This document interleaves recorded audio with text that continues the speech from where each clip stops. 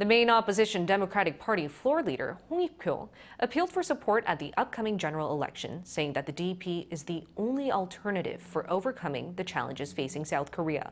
In a speech at the National Assembly on Tuesday, Hong also claimed the economy is on the brink of collapse. He emphasized that a fair economic system is an area where ruling and opposition parties should work together, suggesting stronger government responsibility for housing, healthcare, and education, as well as a reduction in working hours. The ruling People Power Party floor leader, Yun Jae-ok, is scheduled to deliver a speech on Wednesday.